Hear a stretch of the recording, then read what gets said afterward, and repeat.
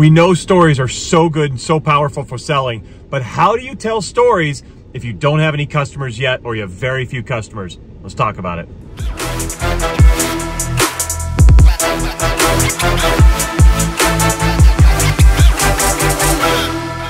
Hey, I'm Matt, and I help software companies accelerate their company, scale bigger, close more deals, and boost their revenue and valuation. And so today, I want to share with you something I share with a client. Just got off the phone. They were saying, hey, I know I need to tell stories. You've drilled it into me, Matt. How am I going to do it if I don't have any customers? I'm going to tell you what I told him. Now, before I do that, make sure you're subscribed. Hit that subscribe button and the little bell so you get notified. Anything else I come out with tips, things I'm sharing with people, things I'm helping companies to scale with, you can use it too. So hit that subscribe. And by the way, if you like this stuff, hit the like button. That's going to show me this is good stuff so I can get you more that's like this. And it's a good question. How do we tell stories if we don't have an actual customer experience story to share? Well, this is one thing that can work really well. And believe it or not, you can make up stories that you tell to your prospects. You can make them up, but we do not want to lie. Never, never lie to a prospect. But believe it or not, you can make it up and they'll be okay with it. They'll know it's made up and they're totally cool with it, and it works really, really well. How do we do this? Well, you start the story with 2 words. These 2 little words will make it really easy so you can make up a story completely and your prospect will know it's made up and they won't care. In fact, they'll enjoy it.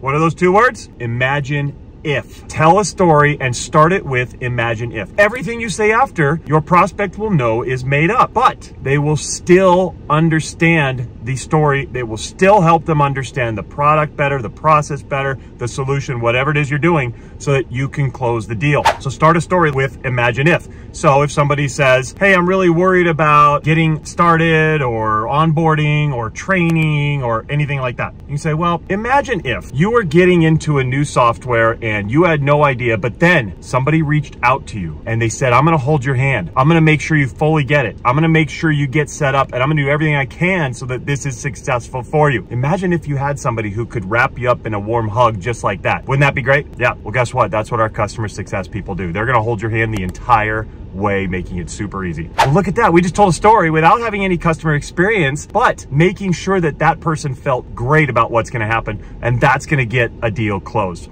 So if you ever have to tell a story, but you do not have an actual customer experience, just start the story with imagine if, and it works beautifully well. Now for you, imagine if you had somebody who could help you and guide you and hold your hand the entire way for you in your software company so that you could scale and you could grow. Well, guess what? That's what I do. And I actually do have a bunch of customer success stories. 250 software companies have used me to help them grow, and I can help you too. But we only take a certain amount of people. We only take the ones that are going to be the right fits. Doesn't matter how big you are, doesn't matter how small you are or where you're located. It's just the fit for me to be able to help you. So if you are a B2B software company, there's a link down below. You can use that link to book a call with my team, and they're going to talk to you and understand if you're a fit. If so, you and I will have a free strategy session where we'll dive in and we'll figure out what's going on. What are your challenges? What are problems? What are the roadblocks preventing you from growing? And I'll help you remove those roadblocks. And we'll talk about what the plans are for your next 12 months. We'll actually map out your next 12 months so we can get you to your goals.